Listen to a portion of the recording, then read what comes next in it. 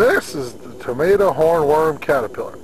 If he was on a tobacco plant, he'd be the tobacco hornworm. You can tell he's a hornworm because he got a little horn down here, which is harmless.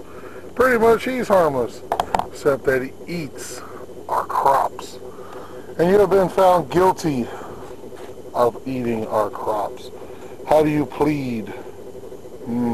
Silence will not save you, for there's only one answer: death by chickens.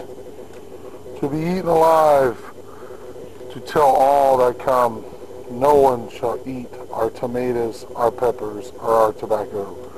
There is nothing we will do to prevent you from succeeding.